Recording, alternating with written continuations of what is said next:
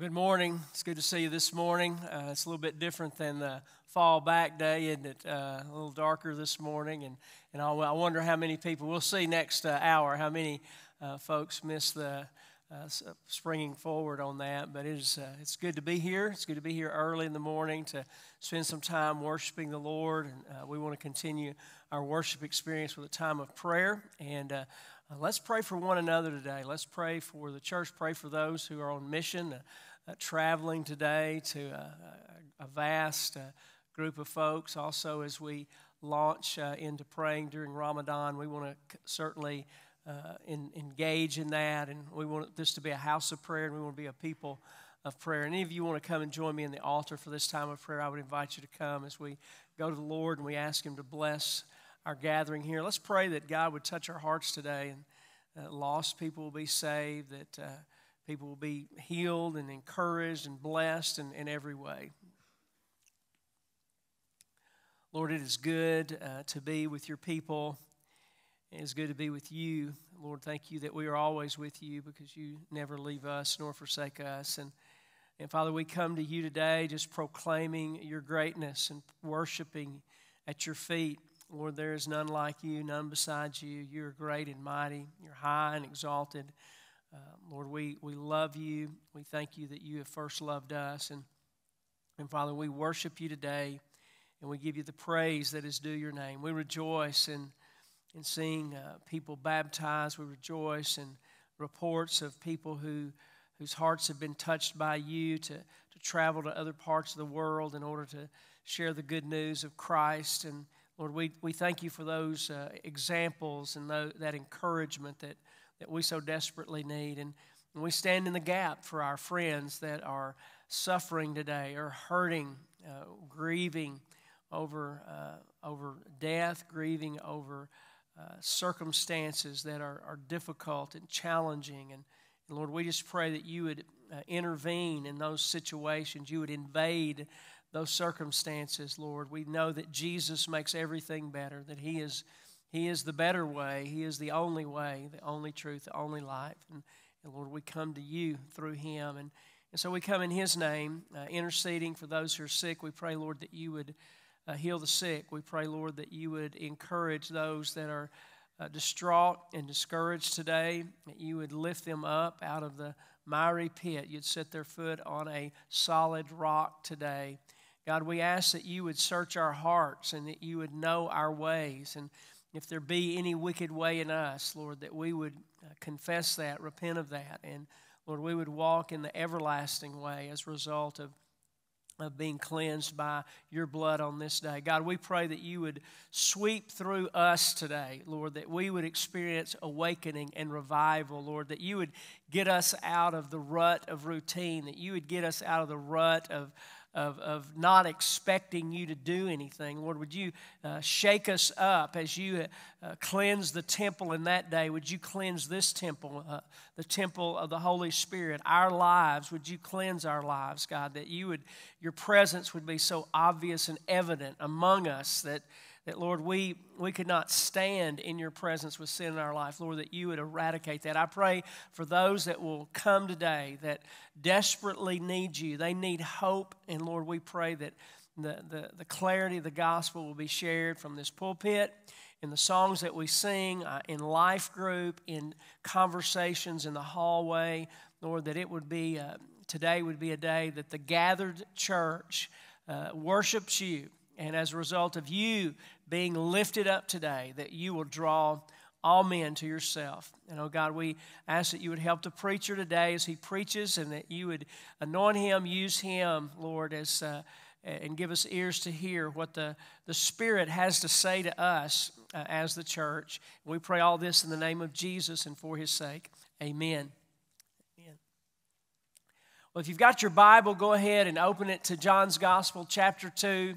And we're going to pick up where we left off a couple of weeks ago in verse 13. And last week we made a little bit of a detour. We talked about treasure hunting, and we learned that where your treasure is, that's where your heart will be. And we want to continue to be engaged in treasure hunting as we're hunting for the gold in the Word of God. And that gold is certainly the Lord Jesus, and we're going to be learning more and more about Him even today. And just to remind ourselves a little bit of where we have come so far is that the first 18 verses are the prologue, really talking about Jesus and His deity, and then He launches His ministry, and really that ministry is launched with John the Baptist's ministry. And then as we get to chapter 2, a couple of weeks ago, we looked at the very first miracle that Jesus performed. He performed it at a wedding. It was that miracle of turning the water into wine. And today we're going to be seeing that Jesus travels from that land to go to Jerusalem to observe the Passover. And then in the midst of that, He cleanses the temple. And we'll be talking about that. But John, in his gospel, he bridges these. And some of the gold that we want to discover in our study is really what Jesus is pointing to, that just like in the wedding that Jesus affirmed marriage, and yet He also anticipated the marriage supper of the Lamb. And Jesus took what were water pots that were not drinking water, but it was dishwater, so to speak. It was washing water. And He took those water pots and He transformed what was used for outward ceremonial cleansing, and He transformed it to a wine that they would drink.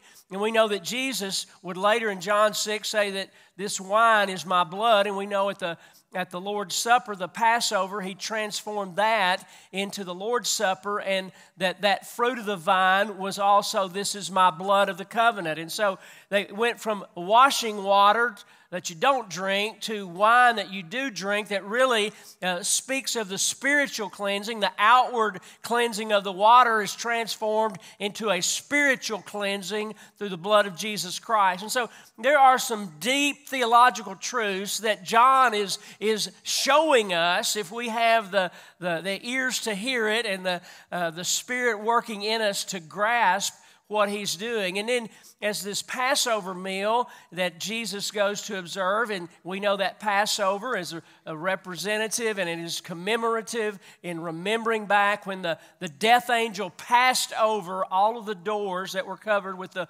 blood of the Lamb at the time of the Exodus. And they continued to observe that over and over again, and certainly that's connected to the Lord's Supper, and so we know that connection there. And then the cleansing of the temple, we're going to see that Jesus, he affirms and shows His zeal and love and commitment to the temple worship, and He cleanses it. We're reminded of what happened in the first miracle. That was the water pots for cleansing. And so here Jesus is cleansing the temple. And then Jesus says that you'll destroy this temple, and in 3 days I'll raise it up. And He's talking about Himself being the temple. And so there's much to grasp in these verses of Scripture, much beyond just the reading of the text, just beyond of what is actually going on. God is doing a great work, and He is, in what He's doing, He is pointing ahead to a greater work that He will do on the cross, in the resurrection, and in the return of Christ. And so I want us to read this passage of Scripture, and we're going to be reading from John chapter 2, beginning in verse 13. And if you are physically able to stand, I would invite you to stand with me right now as we read God's Word.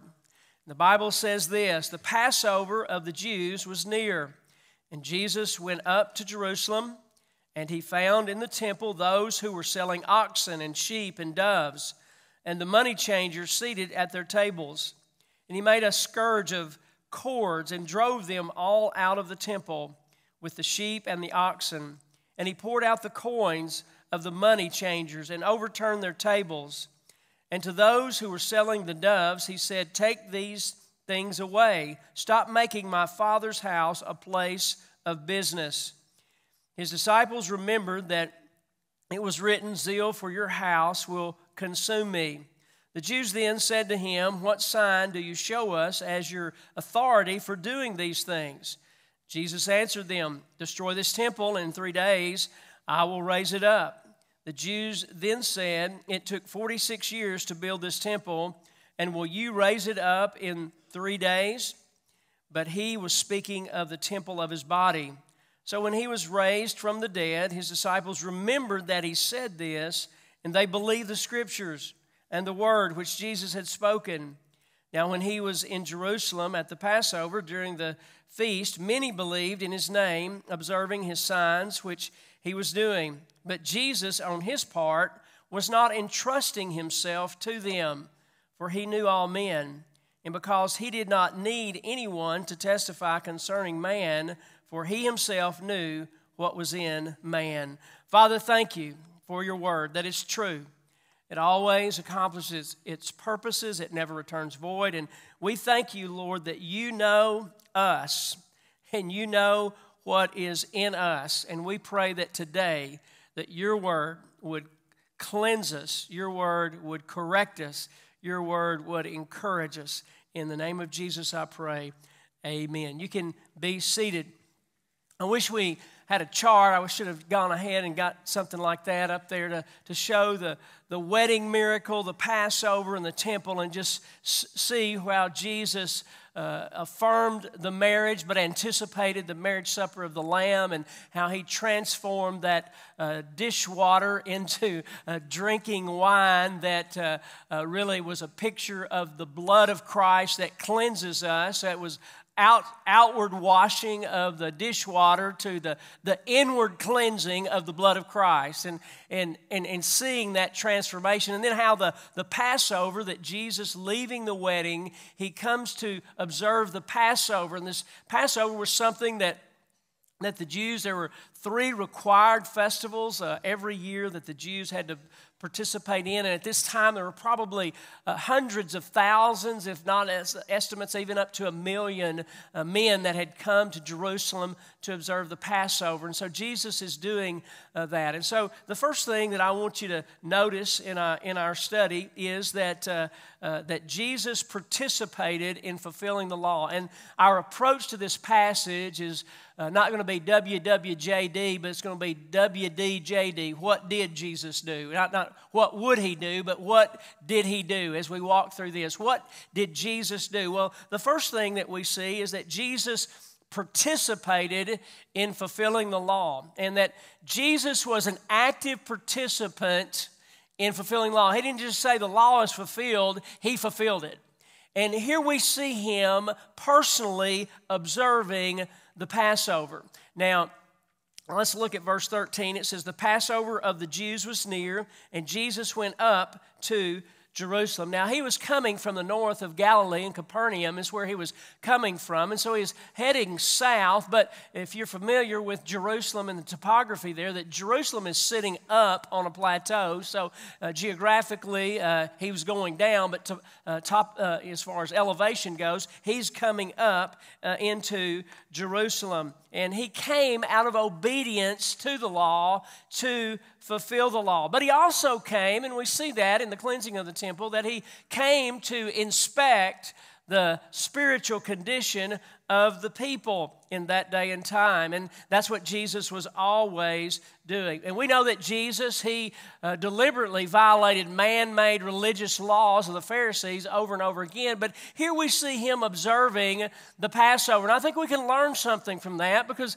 sometimes we tend to drift one way or another. We tend to be a non-traditionalist, and so we just almost rebel against anything that's somewhat traditional or historical or anything like that. And in doing that, we maybe miss out on understanding all that Christ has completed. Just like us looking at those water pots. I mean, it's like, oh, he turned water into wine. You hear water into wine, but understanding, man, that was ceremonial washing water, and it wasn't drinking water, and understanding the importance of that and the significance of that and what God is doing. And so understanding those traditions and understanding is of value. And so we certainly don't want to be that person that's just always down on any kind of tradition or history or something like that. And then again, we need to understand that we worship Jesus, that he is the fulfillment of everything.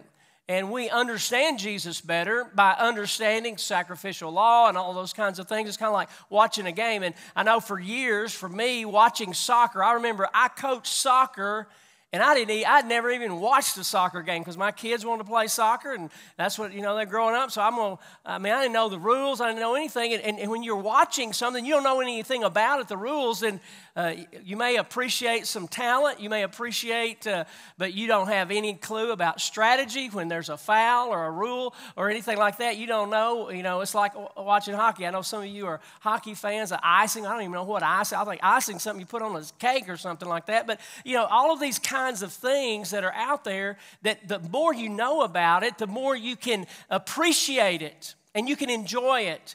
And so there is value in even understanding the Passover, and I think it's critical for us. And Jesus, He came to fulfill the law. The law was not bad. The law just could not save. And so Jesus came and He observed the Passover. He participated in the Passover. He was engaged in fulfilling the law so that we would not be under the burden of the law and the bondage of the law. He fulfilled it. And for us to even appreciate and understand what He's done on the cross and what He fulfilled and what He completed, it is important for us to grasp some of this. Well, what did Jesus do? Well, He participated in the Passover. And then we see, really quickly, we're not going to spend a lot of time on that. The second thing I want you to see is that Jesus purified the temple. He participated in the Passover, and then He purified the temple. He demonstrates His authority over the temple, and He demonstrates His zeal for God in cleansing of the temple. Now, the synoptic Gospels, Matthew, Mark, and Luke, they position their record of the cleansing of the temple at the end of Jesus' ministry, in that Passion Week. And some scholars say that John just moved it forward for his purposes. And I really think that there was more than one cleansing of the temple. And many scholars believe that. And that's what I would choose to believe, that Jesus is cleansing the temple, because I imagine that temple need to be cleansed more than once. Does your temple need to be cleansed more than one time? So I think it's very logical at the onset of His ministry, He came to the temple, He found that was going on, and I believe there's enough difference as you compare those, that there's enough distinction there, that here we see Jesus cleansing the temple. And what did He do? And there are several things that we notice about Jesus in the cleansing of the temple, that Jesus is different in the temple cleansing than we are typically used to seeing Him. That He is we typically see Him as patient and kind and gracious and loving. And as He's cleansing the temple, He's fiery. He is intolerant. And He is taking charge in every way. And one writer said this, that Jesus was infinitely gracious and He was inflexibly righteous. And He was both of those. And I believe that John is peeling back the curtains of eschatology, letting us see a little bit of that, the King of Kings and the Lord of Lords that John would see on the Isle of Patmos, the one coming riding the white horse, the one coming in victory and in judgment. And Jesus is certainly loving and caring, and yet He was also righteous in every way. But what is it that we notice that Jesus did? Well, the first thing is that Jesus found something in the temple. He found something in the temple. That means He was looking. He was observing, and He's noticing. And I believe that Jesus is always doing that. I always remember the story where Jesus told exactly how much the widow gave, and how did He know what she gave? Well, He was looking. He was observing. He knew what was going on, and He knows what's going on in your life. He knows what problems you have. He knows what sin you have, and Jesus is very much aware of everything going on. And verse 14 says that He found in the temple those who were selling oxen and sheep and doves, and the money changers seated at their tables. Listen, Jesus always finds us out. And Jesus found something in the temple. He found these people doing business in the temple. And it has been explained that people would travel, as I've already mentioned, people would travel long distances to come for the Passover, and there were a lot of people in town. If they would have to bring their sacrificial animals with them, make the journey even longer. Sometimes some of you, when you go on vacation, you go to your vacation spot and then you go to the store, right, to buy the groceries and things like that, so you don't have to haul them all down there and haul them all back. And that was kind of what was going on, that it's what started out, and certainly history, some historians reflect that the selling of these animals and all, that it started out outside the city and outside the gates of the temple, and over time it just sort of worked its way in to this 14-acre area of the court of the Gentiles, and so they just sort of set up camp there. And then over time, what had been originally a convenience became a money-making opportunity. It's kind of like when you go to Silver Dollar City or Disney World or someplace like that, and all of a sudden, a dollar Coke becomes a $5 Coke, and a dollar hamburger becomes a $10 hamburger. Well, probably not any dollar hamburgers anymore.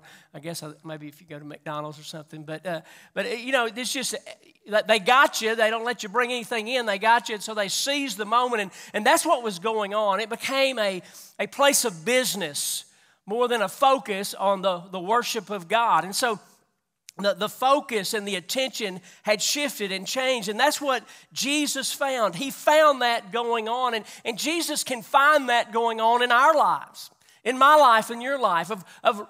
He knows what's important. Through the years, as I would talk to people about Christ, they'd always say, well, the Lord knows. He said, I love the Lord, and I always would say, I agree 100%. The Lord knows. The Lord knows exactly. The Lord knows why you haven't been to church in 2 years. I mean, the Lord knows that. The Lord understands. The Lord understands everything perfectly. The issue is not the Lord understanding. The issue is, do we understand?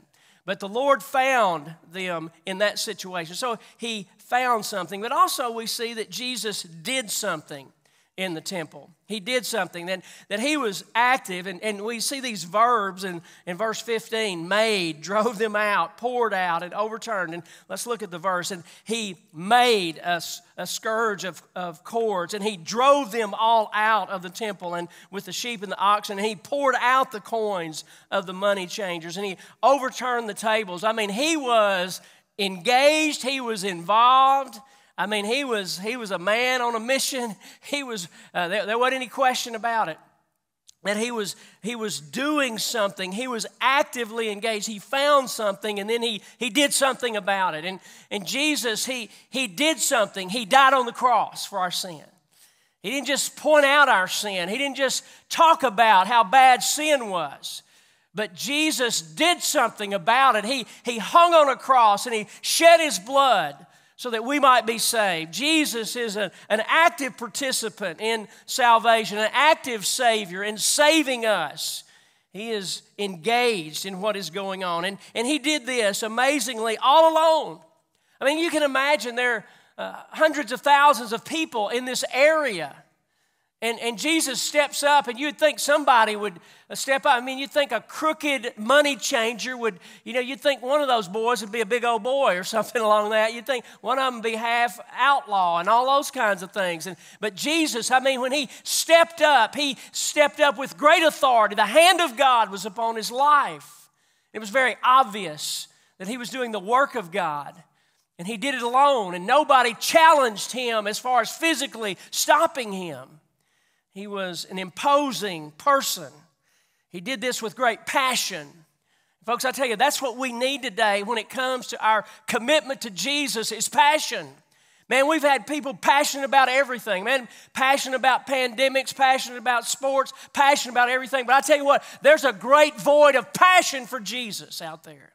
There's a great void of passion for Jesus in here. We need to be more passionate about him than any of these other things. It's really ridiculous, and we wonder why we don't have revival. It's because our passions are wasted on lesser things. But Jesus had a passion. He had a zeal for the house of God. He loved his Father. He was passionate about that. But not only did Jesus find something, Jesus did something, but also Jesus said something.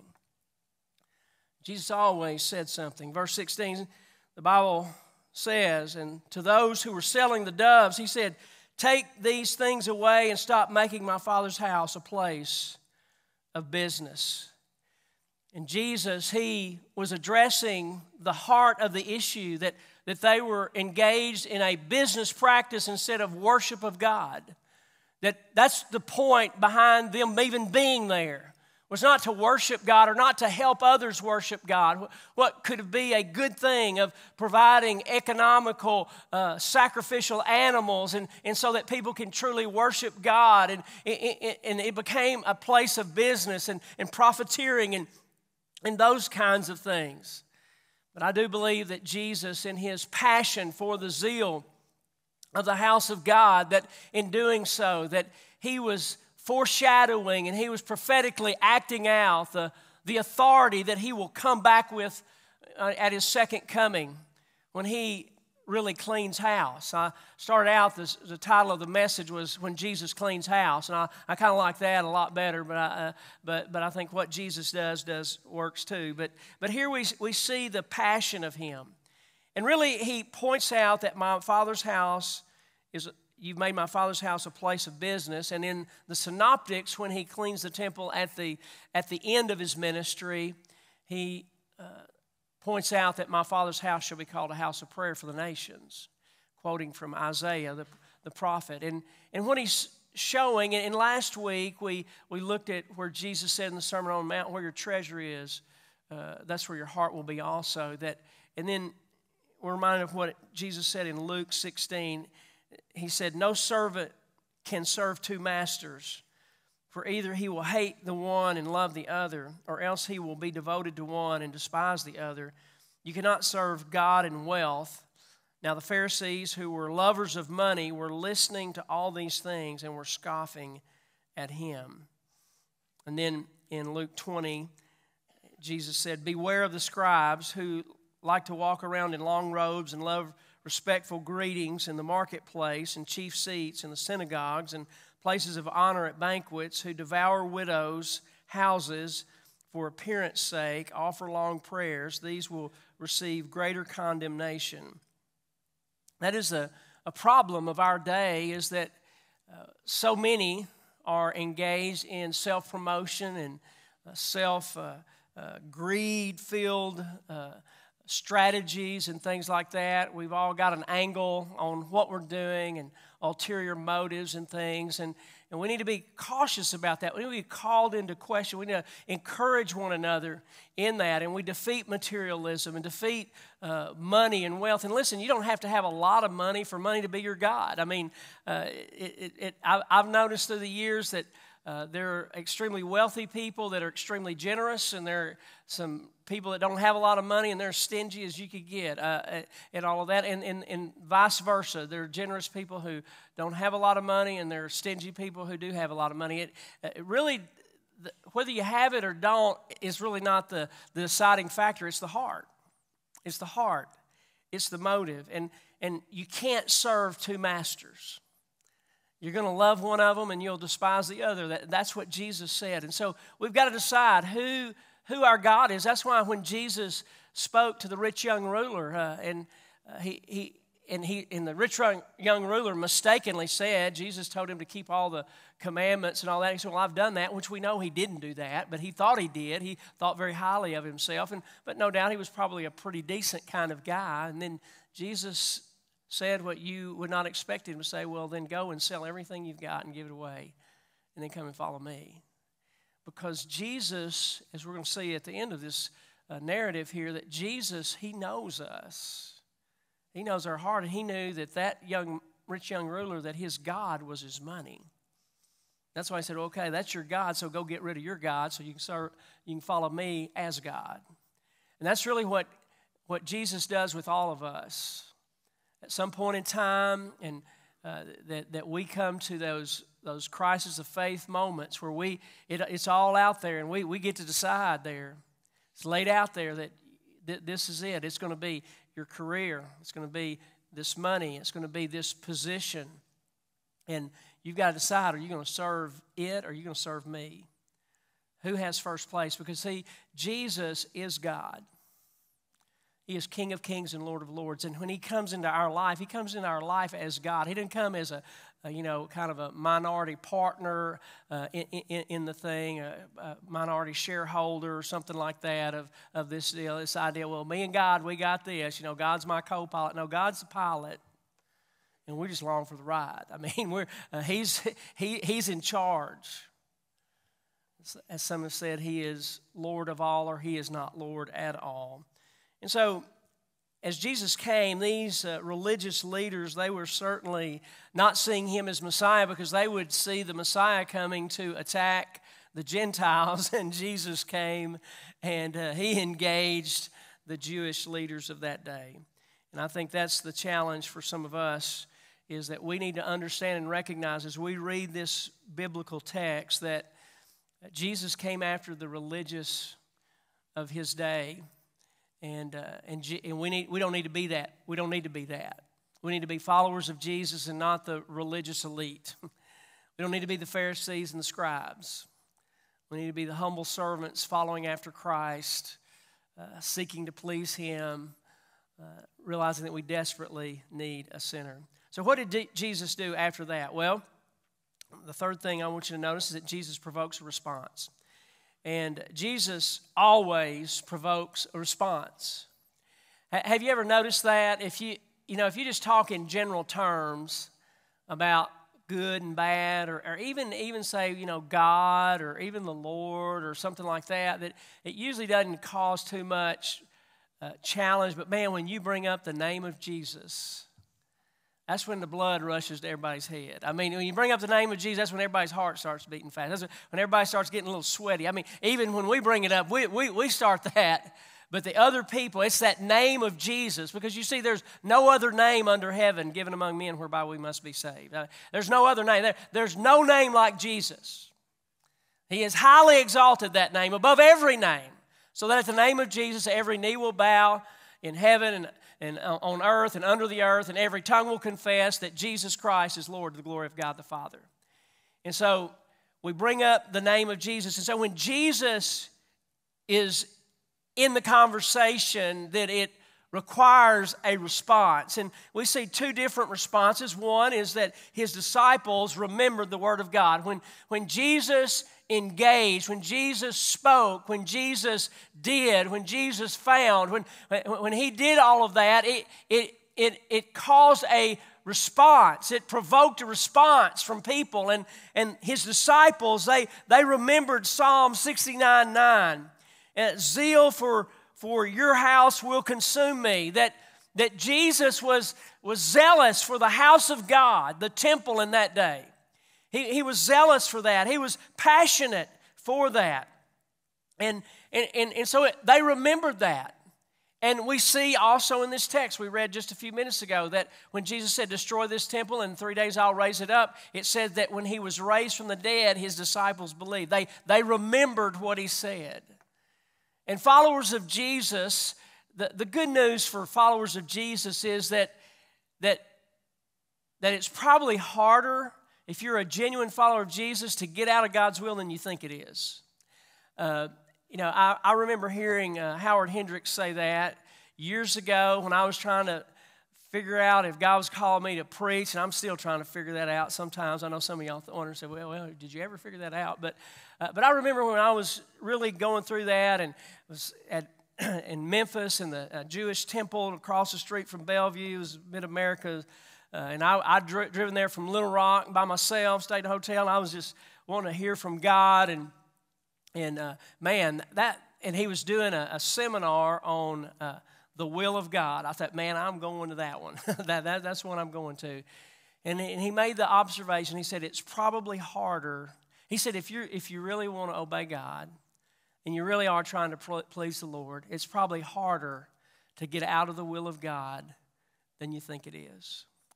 And when you think about it, is that God He orchestrates history.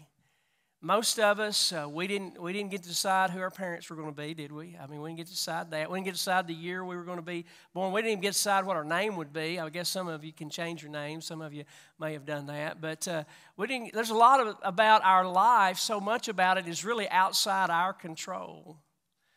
And most of us didn't get to hire ourselves a certain job and all of those kinds of things. And God is orchestrating things. And if we want to please the Lord, then he's going to direct our path. And man, that's great news for followers of Jesus. And his disciples, they remembered the Word of God. But the Jews, they questioned the Word of God. They questioned his authority. In verse 18, it says, the Jews then said to him, what sign do you show us as your authority for doing these things? And I mean, it may sound like somewhat of a benign statement, but you see, Jesus understood. He knew them. He knew their heart. And they didn't need a sign. They needed a heart change. They needed a compliant, repentant, humble heart is what they needed. They did not need a sign. They were cynical and skeptical and critical. I mean, Jesus had said it. It's an evil and adulterous generation that seeks after a sign. And I don't understand all of the things going on. I know that Thomas was given a sign. We saw earlier that Nathaniel, he asked a question and Jesus gave him what he needed. And Jesus gives us what we need. I certainly believe that. If you need something in order to believe, and you will believe, God's going to give it to you. I believe that 100%. But by God knowing everything there is to know, he knows if you've got a cynical heart and a skeptical heart, and he's not going to put his pearls before swine. So these people did not need another sign. They just needed a heart for God. They needed spiritual eyes to see God, to see what God is doing. And dear friends, I want to encourage you today. If you do not see the hand of God at work, if you do not see God moving and working around you, you need to beg God to give you spiritual eyes, that he would open the eyes of your heart, that you might be able to know and see what God is doing, because God is at work. And if you do not see that, it's because your eyes have been blinded by the God of this age. And you need to ask God to help you to see, help you to hear, help you to understand and comprehend. What did Jesus do next? Well, the next thing he did, he prophetically proclaims a new resurrected temple. In verse 19, Jesus answered them, destroy this temple, in 3 days I will raise it up. The Jews said, it took 46 years to build this temple, and you will raise it up in 3 days. But he was speaking of the temple of his body. He was speaking prophetically in that they were destroying the purpose of the temple as a place of worship and carrying on business the way they did. So they were destroying that, and certainly the temple would be destroyed literally in a few years, a few decades. It would be literally destroyed. But he was talking about himself, and he was talking about his crucifixion. And so when he says that, he says you'll destroy this temple, and he's anticipating his crucifixion. And in the same way, Jesus was anticipating his crucifixion when he turned the water into wine, and the wine and the fruit of the vine is the blood of the covenant. And it is the blood that was shed on the cross for the remission of sin. And so Jesus is pointing to, and he's anticipating with his miracles, with what he's saying, he's anticipating the cross, because Jesus came to seek and to save that which was lost and to give his life as a ransom for many. That's why we glory in the cross. That's why it is the necessity of the preaching of the cross, because it is central to the Christian message. It is central to who Jesus is. Jesus is, his cross and his resurrection, that's who he is. And you really can't have Jesus without the cross and without his resurrection and without his return. And so he spoke prophetically, and he is predicting his resurrection from the dead. And then they continue to question him ignorantly, looking at a human plane, a literal physical temple that is taking place. And then John, he clarifies that they're talking about the body.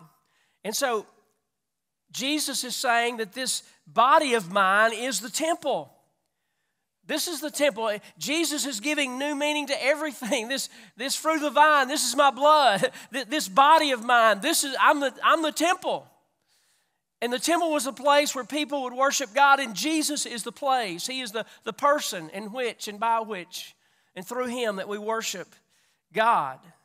So worship of God is not restricted to a geographic location because of the omnipresence of God and because of the fact that God lives in us, that we worship God in these earthen vessels. And we know that the Apostle Paul tells us that we are the temple. You are the temple of the Holy Spirit. Your bodies are the temple of the Holy Spirit. Therefore, glorify God in your body. That God lives in us. That we have this treasure in earthen vessels. And so God is in us. And so this building that we live in is not a holy building, so to speak. I mean, we don't need to disrespect it or anything like that. But God doesn't live in this building.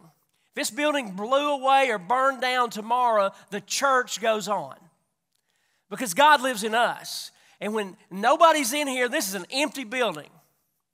God's presence does not reside in the brick and mortar and the roof and all of those things. God's presence resides in us.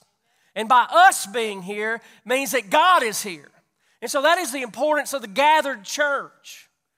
So we see this new meaning, this new understanding, and we get to John 4. We're going to actually spend several weeks in that. I'm going to avoid the temptation of going where the Samaritan woman is instructed about worship, that we worship God in spirit and in truth. And she was worshiping God at Mount Gerizim, and Jesus was teaching her about worshiping God. And we see what Jesus did, and we see what Jesus demands in a response. But then we also see what His disciples do. Verse 22 says that, so when He was raised from the dead, His disciples remembered that He said this, and they believed the Scripture and the word which Jesus had spoken. Now when He was in Jerusalem at the Passover during the feast, many believed in His name, observing His signs which He was doing. They believe the Scripture. They believe the Word of God. God's disciples, Jesus' disciples, believe the Scripture. That's one way you know that you're a disciple, is that you believe the Scripture. If you don't believe the Scripture, you're not one of His disciples. His disciples believe the Scripture. And His disciples believed in His name. And that's how we know we're a disciple. And that's the reason, the purpose behind everything that has been written in the Gospel of John, so that you may believe, and that by believing you will have life in His name. That's the very purpose that we have this, is so that we might believe. And His disciples do believe. It is the circular that it is evidence and proof, and yet it is the means by which we obtain our salvation, and yet it is the verification of our salvation that we believe. That we're believing in Him, that we are trusting in Him. And then in verses 24 and 25, it's really a new theme, kind of a really short paragraph, and we're trying to get through John in less than 5 years, so we kind of bunched some of it together here. It's somewhat of a shift, but it really just speaks also of the preeminence of Christ and who He is. And what we see in this is that, one, Jesus knows all people. Jesus knows people. Look at verse 24. It says, but Jesus on His part was not entrusting Himself to them, for He knew all men. And because He did not need anyone to testify concerning man, for He Himself knew what was in man. He does not entrust Himself to everyone. That there are those that Jesus did not entrust Himself to because He knew their heart. He knew them. I believe Jesus died for everyone. I believe Jesus died for everyone, but He did not entrust Himself because He knew the hearts of people. Jesus said, don't cast your pearls before swine. And we need to be real careful when we quote that verse if we're talking to somebody. Because the problem is, for most of us, it's hard for us to tell the difference between who the swine are. You know, we can't always tell the sheep and the goats and all of that, and the wheat and the tares. And so Jesus, in that parable of wheat and tares, he said, just let the wheat and the tares, remember he said, let the wheat and tares, let them grow up side by side. And the reason he said that is because we're not smart enough to know who the wheat and tares are. I mean, we look at David's life in about a year's worth of time that he's doing, and we say, man, there is no way that guy's a follower of the Lord God. I mean, he's an adulterer, a murderer. I mean, he's about as bad a guy as you could ever be. We'd say he's not saved. He's not God's chosen and all. And then there's going to be those who come to him in that day and say, Lord, Lord, did we not prophesy in your name? Did we not do many great works in your name? And he will say to them, depart from me, you workers of iniquity, I never knew you. And so we're not real good at on this side of always knowing who the sheep and who the goats are, who the wheat and who the tares are. So at the end, the Lord, he'll do that. But here we see that Jesus, he did not entrust himself to everyone. It's somewhat baffling to some, maybe. It appears that many people believe the miracles of Jesus, but they just didn't believe in Jesus. People like the show. They like the sideshow, but they didn't want their life transformed. They didn't want to follow him. They didn't want to surrender their life to him. Their faith was shallow, selfish, superficial, but not genuine. And so Jesus knows, and there were those that he did not entrust himself to. And he was also not dependent upon any human testimony. He didn't need anybody to tell him who to entrust himself to and who not to entrust himself to. He did not need anyone to affirm him. And in some ways we need to remember that Jesus does not need us to defend him. Now, God in his sovereign plan has called us to proclaim the truth of the gospel. And we proclaim the truth of the gospel, and that's right. God doesn't, the Bible has no argument for the existence of God. It just starts out, in the beginning, God. It doesn't argue for the existence of God, it just says it. And Jesus is Lord, and that's the truth. And there's nothing wrong with apologetics. We think apologetics are good because I think there are some people that have honest questions out there. But because Jesus knows our heart, Jesus also knows that there are a lot of dishonest people out there, deceived people, who really do not have a heart for God and have no real desire to follow God. They question Jesus instead of following Jesus. People who want the work of Jesus but not the word of Jesus to live in their life will not share in the life of Jesus. So in conclusion, we cannot worship God and anything else. It can be money, it can be our career, it can be fame, it can be selfish pleasure, it could be anything, but Jesus must be Lord. Doesn't mean that we don't struggle, doesn't mean that we never sin, but in our heart of hearts, our longing and our desire and our passion is for the Lord. And when we sin, it breaks our heart, and we want to repent. We want to be right with God. It doesn't mean that we can't get it wrong. We can get it wrong, and we do get it wrong. And if we don't think we get it wrong, then we're like the Pharisees, and we're full of pride and arrogance. But there should be something in you desiring Him, pleasing Him. Jesus, He came into the world, and He purified the temple.